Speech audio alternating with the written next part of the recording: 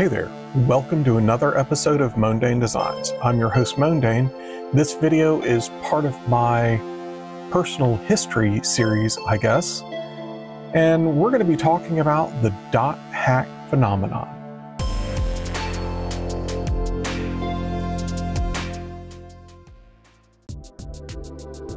So just as a warning, it is a little after, it's almost 10:40 at night, and I had this weird idea hit me where I wanted to talk about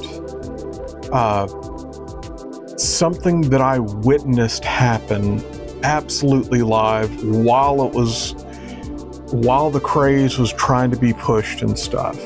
And that's the dot hack series. I actually have all of the games. I haven't started any of them.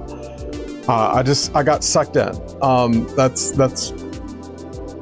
what it is. I got sucked into the whole dot hack hype. It was like there were the video games.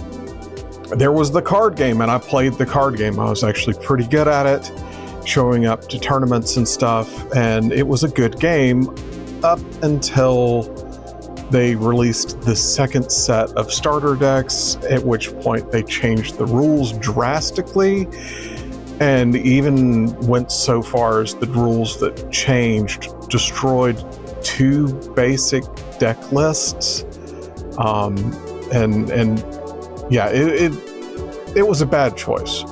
But Bandai was coming out full force. They had the video game, they had the anime, they had the manga, there were supposedly novels. I never saw any of the novels, but supposedly there were novels. And then there was the card game. And there were multiple anime series. There was like the anime that was just like normal, and then there was the anime that was like included in with the video games as well. And a lot of people do not consider those video games to be complete without those animated discs that are supposed to come with them.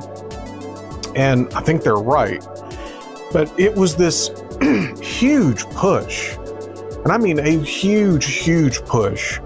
I'd never really seen anything like that before, where it was just this massive multimedia attack. It felt like a massive multimedia attack on my wallet, because I was just spending money left and right. And I didn't even get into the manga, and I did not get into the anime or the novels. I just got into the video game and the card game, and that was enough, because I wasn't making that much money back then.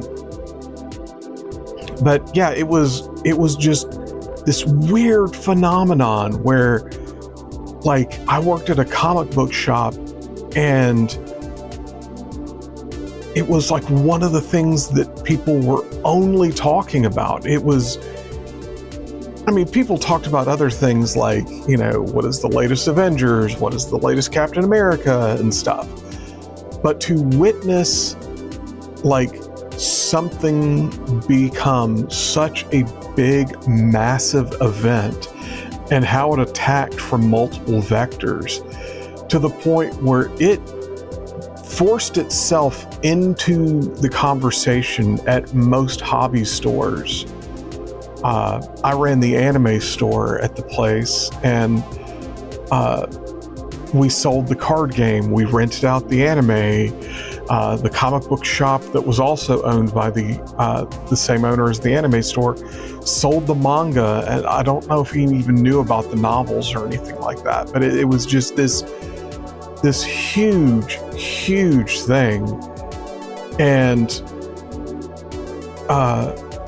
yeah, now it's like everything's being re-released for has been re-released for dot hack at a certain point. And I think it was like the second set of games that's like after the first four. And yeah, I'm really kind of hoping that the first four gets remastered. Now, I could be wrong, and that might have already happened. Let me know in the comments below if I'm wrong. But yeah, dot hack was this huge thing, and it was, I guess it was some sort of like experiment with Bandai trying to figure out how far can we, how much crossover income can we generate by having a card game and a manga and an anime and supposedly having novels and the video game. You know, if we just crisscross all of this as much as possible, you know, someone who loves the video game might turn around and purchase the card game, or someone who's absolutely loving the card game might decide that they want to get deeper into that universe. And I know that other video game series and stuff have done this in the past, where they'll do things like a TV show crossover, or like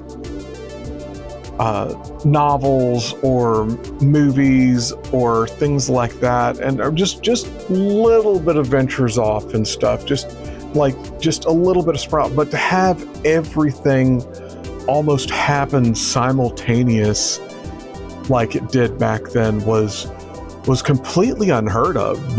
No one had even tried venturing out and risking this amount of capital on one IP before. And I'm thankful that they tried.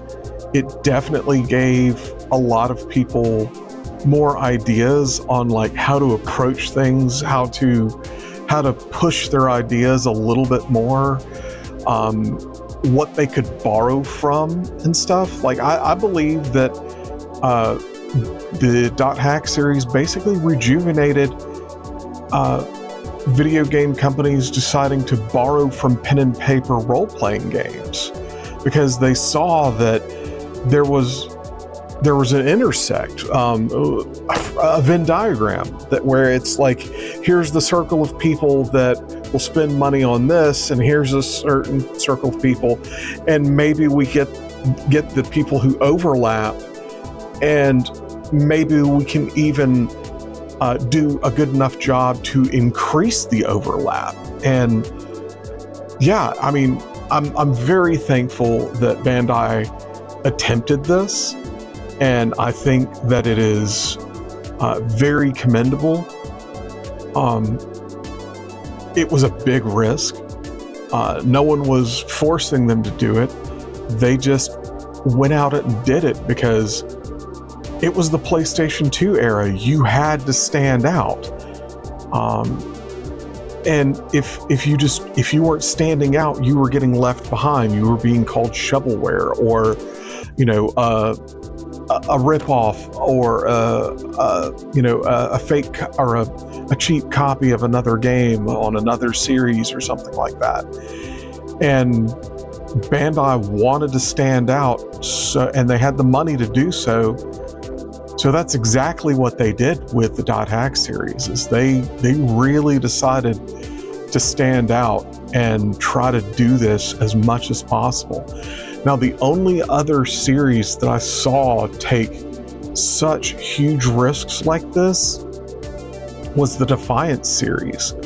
That's another one I might get back to later. Is a great like looter shooter style MMO game that I absolutely adored. I liked the game more than I liked the television series, and I liked the TV series okay, but I'll get back to that on a later video. But when it comes to people who look like they put it all on the line, I think Bandai's got the crown.